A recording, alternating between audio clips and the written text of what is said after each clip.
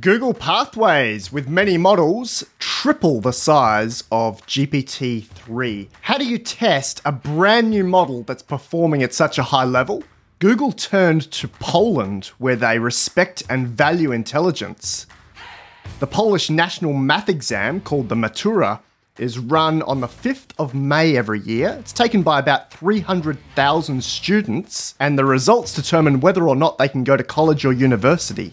As a fun side note, a custom associated with the exam is called the studniówka, meaning 100 days. It's a ball attended by students 100 days before the exam begins, and candidates participate in superstitious activities like jumping on one leg around a monument and wearing red underwear to the ball for luck. They then wear the same red underwear to the exam. But Google sought out the Polish national math exam because it's so new. It was taken in May 2022. There was no possibility of contamination of the data that this new model called Minerva had been trained on.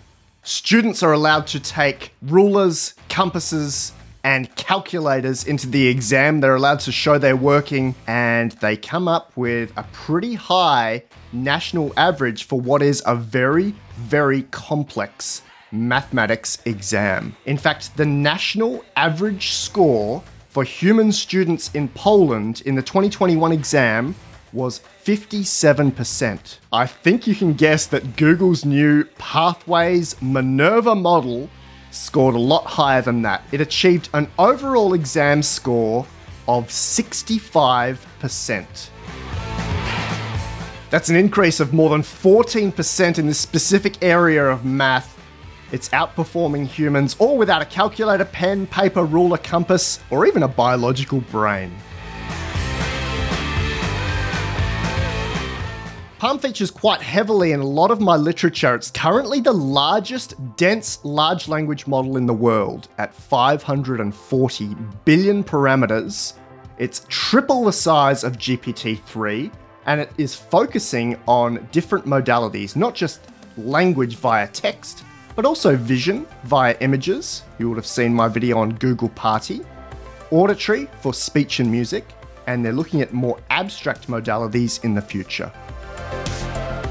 A couple of my favorite highlights from my new paper released August 2022, the Google PaLM model went crazy with Wikipedia. Consider that GPT-3 and even DeepMind Gopher only used up to 12 gigabytes of English Wikipedia. Well, Google PaLM went all the way through the multilingual version of Wikipedia, drawing 130 gig down as part of its pre-training data. It's also one of the first models to lean heavily on social media comments.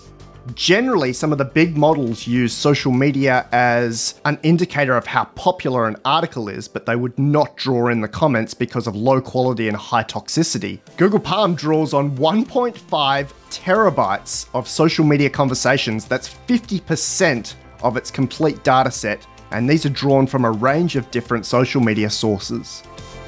There's also an entire code model, still 540 billion parameters, but focusing on some of the major languages available to us today. Some of those include Java, HTML, JavaScript, Python, C, PHP, C#, and C++. There's a bit of Go in there as well, of course, because we're talking about Google. Google has lofty goals for this entire Pathways architecture and the models that come out of it. Dr. Jeff Dean announced the architecture all the way back in October 2021. Jeff is famous for his involvement in mega projects like Google Translate, MapReduce, TensorFlow. He's also a co-founder of Google Brain. I reckon he definitely fits somewhere on this chart of prodigies creating artificial intelligence for us.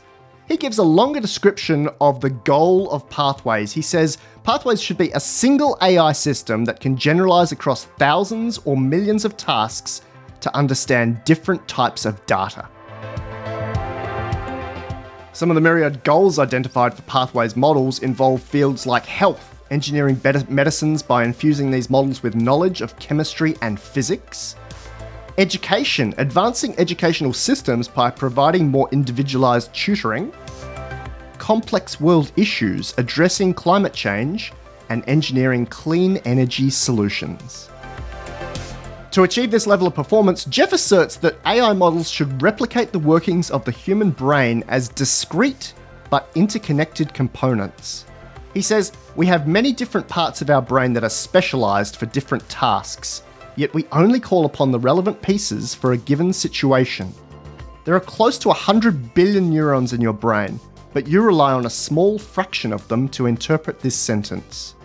Google also commented whether the model is processing the word leopard, the sound of someone saying leopard, or a video of a leopard running, the same response is activated internally, the concept of a leopard. Their objective is that pathways could also handle more abstract forms of data, helping find useful patterns that have eluded human scientists in complex systems such as climate dynamics.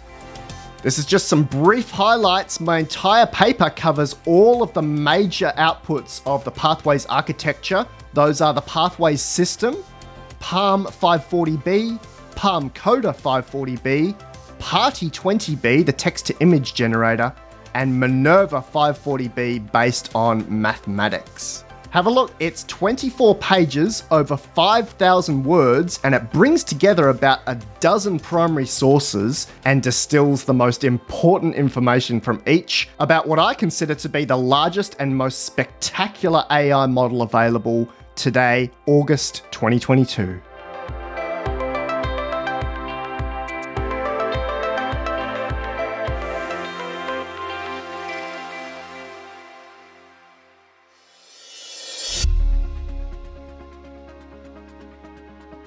Did you see the memo about this? Yeah, I have the memo right here. Love artificial intelligence? Excited by the explosive progress of integrated AI? I am. Join my private mailing list, The Memo. Did you get that memo? Yeah, I got the memo. Get priority access to my articles, videos, and behind-the-scenes tips as soon as they're released, with a monthly or annual subscription. Yeah. Didn't you get that memo? lifearchitect.ai/memo. I have the memo.